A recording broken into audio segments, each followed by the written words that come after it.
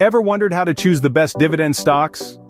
Well, you're not alone. The world of dividend stocks can seem like a labyrinth, but it doesn't have to be. Dividends are portions of a company's profits distributed to shareholders.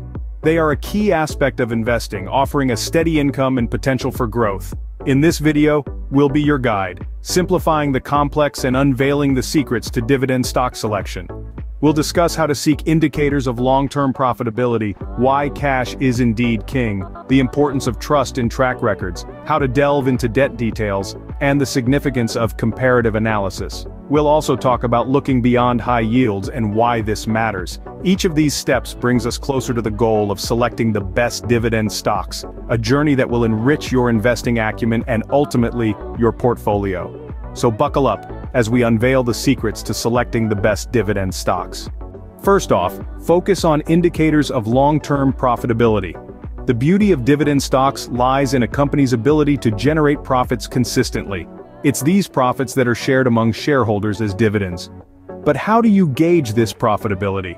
Look for companies that have a track record of increasing their earnings annually. Ideally, you want to see growth between 5 and 15%.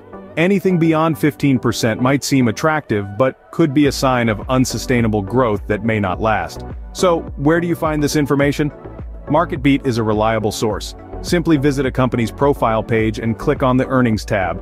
This will give you an overview of the company's annual earnings, allowing you to assess its long-term profitability. But remember, profitability isn't just about the numbers, it's also about the company's business model, its competitive advantage, and its future growth prospects. So, while you're on MarketBeat, take some time to understand the company's operations and strategies. In the end, the goal is to ensure that the company you're investing in has a strong foundation for long-term growth. Because only a company that is consistently profitable can commit to paying regular dividends to its shareholders. Remember, a profitable company is more likely to pay out dividends consistently. So, make long-term profitability a top priority in your search for the perfect dividend stocks. Moving on to the second step, always remember, cash is king. In the world of dividends, this adage rings particularly true. To distribute dividends, a company needs to have a healthy stream of cash. This is where free cash flow, or FCF, comes into play. Free cash flow is simply the cash a company generates from its operations, minus its capital expenditures. It's the cash that's free to be distributed to shareholders as dividends, used for share buybacks, or invested back into the business for growth. So, when you're evaluating a potential dividend stock, it's crucial to take a good look at the company's free cash flow. However, it's not just about having a lot of cash, it's about how that cash is used. If a company is allocating a large chunk of its free cash flow to dividends, it could be a red flag. Why? Because it may mean that the company isn't investing enough in its own growth.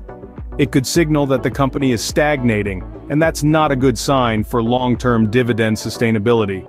Instead, look for companies that strike a balance. They should be using their free cash flow for dividends, yes, but also for share buybacks, investing in growth opportunities, and maintaining a healthy cash reserve. So when you're out there hunting for the best dividend stocks, keep your eyes on the cash. A company with a healthy cash flow is a promising candidate for your dividend stock portfolio. The third step involves trusting in track records. Now, you might be thinking, why is history so important? Especially when we're dealing with the ever-changing stock market. Well, it's simple.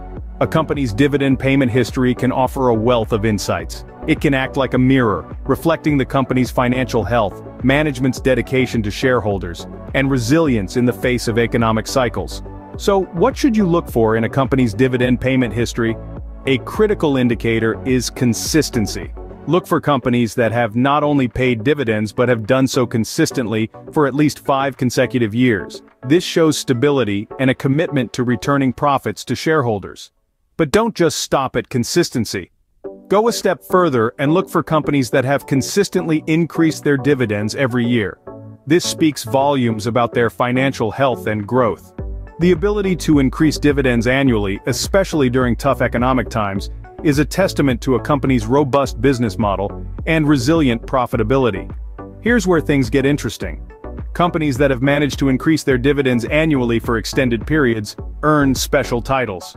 Those who have done so for 25 straight years become dividend aristocrats. while those who have achieved this for 50 consecutive years are crowned as dividend kings. These titles are more than just fancy names. They are badges of honor in the investment world, signaling companies with a proven track record of stable growth and shareholder value creation. Being a dividend aristocrat or king is not an easy feat. It requires a company to have a sustainable business model, disciplined management, and a commitment to its shareholders. These companies are often industry leaders with a competitive edge, making them prime candidates for your dividend stock portfolio. But remember, past performance is not a guarantee of future results. It's always important to consider other factors like a company's earnings, cash flow, and debt levels. However, a consistent dividend payer is often a safer bet. So trust the track records. They may just lead you to your next great dividend stock investment. Next up, it's time to delve into debt details. You see, a company's debt situation plays a pivotal role in its ability to perform and thrive. Overburdened by excessive debt, a company can find itself in a tight spot, struggling to maintain operations, let alone pay dividends. So, how do we assess a company's debt situation? The debt-to-equity ratio is a valuable tool. This ratio compares a company's total liabilities to its shareholder equity. It gives us an insight into how a company is financing its operations and how much of the business is owned by shareholders versus creditors. A high debt-to-equity ratio, usually over 2, could indicate that the company is overly reliant on borrowed money. This poses a risk, as it may become more difficult for the company to generate enough profit to cover its debt obligations. But don't stop there. Other important metrics to consider are the current and quick ratios. These liquidity ratios measure a company's ability to pay off its short-term liabilities with its short-term assets. A higher ratio indicates a better liquidity position, which in turn suggests a stronger financial health. Remember, a company with a manageable debt situation is more likely to sustain operations, grow, and importantly for us, provide consistent dividends. So keep a close eye on those debt details. They're more telling than you might think. A company with manageable debt levels is more likely to provide consistent dividends. Our last steps involve comparative analysis and looking beyond high yields. Imagine you're in an orchard trying to find the best apples. You wouldn't compare apples to oranges, would you? The same principle applies when choosing dividend stocks. You should be comparing a company's financial metrics with others in the same sector. It's about finding the best apple in the apple orchard. When you're looking at the Home Depot Inc., for instance, you should be comparing it to Lowe's, not McDonald's Corporation. Different sectors have different dividend expectations, profitability levels, and business models, making inter-sector comparisons less meaningful. Now let's move on to our final step, which is about looking beyond high yields. It's easy to get caught up in the allure of a high dividend yield. It's like a siren's call, tempting you with promises of high immediate returns. But you must resist this temptation. Why, you ask? Well, a high dividend yield isn't always sustainable. It's like a tree producing an extraordinary amount of fruit one season. It might not be able to keep up that pace without depleting its resources. Companies with high yields could be overextending themselves, and they might not be able to maintain those yields in the long run. So, instead of simply chasing high yields, evaluate other factors such as the company's debt and earnings history. Remember, we're looking for consistent and sustainable dividend payouts. Aim for an annual dividend yield between 2 and 5%. This range aligns with sector averages and offers a balance of income and stability. It's a lot like gardening. You could plant a fast-growing vine that covers your entire garden in a season, but it could choke out all the other plants. On the other hand, a slow and steady grower might not look as impressive at first, but it can provide a steady stream of growth and blooms for years to come. Choosing dividend stocks is a balancing act. You want a company that offers a good yield, but you also want to make sure it's sustainable and the company is fundamentally strong. It's not about swinging for the fences and hoping for a home run each time. It's about consistent singles and doubles. And remember, you don't have to do this alone. There are tools like MarketBeat's screening tool, which encompasses companies with a dividend yield over 4%, to aid your research in identifying high-yield dividend stocks. Remember, consistency is key when it comes to dividend yield. So, there you have it, the roadmap to successful dividend stock selection. To recap, we started by seeking indicators of long-term profitability. Then we underlined the importance of cash, because, indeed, cash is king. We moved on to trusting in track records because consistency matters. We delved into debt details, reminding ourselves that too much debt can stifle a company's growth.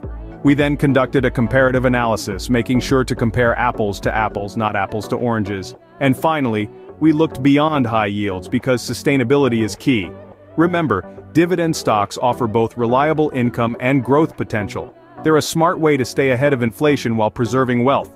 And with tools like MarketBeat, your research can be simplified and streamlined. Investing in dividend stocks doesn't have to be complex. With these steps, you're well on your way to building a profitable dividend stock portfolio.